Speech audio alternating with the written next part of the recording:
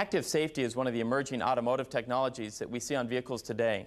Active safety are products that prevent crashes or minimize damage to the vehicles and increase safety to the passenger in unavoidable crashes. According to the National Highway Traffic Safety Administration, nearly 200,000 car crashes a year happen due to automobiles leaving their lanes. The causes range from driver distraction to driver fatigue. A lane departure warning system alerts a driver when he's leaving his lane without signaling. Lane departure warning is a camera-based system which has its sensor located in between the inside rearview mirror and the windshield. And it's sensing the lane markings on the highway or the road.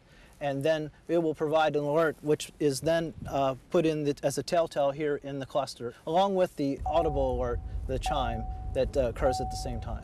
Another technology that is easy to use and easy to understand is side blind zone alert. Since all vehicles have blind spots, these alerts warn a driver if another vehicle poses a danger. The side blind zone alert system has the display in the outside rearview mirror, and the sensors are located in the rear quarter panel, both left and right. And essentially there's a zone extending back from the outside rearview mirror back about 16 feet.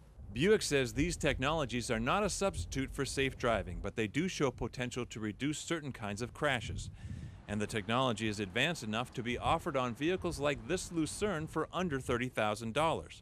I'm Chris Hansen.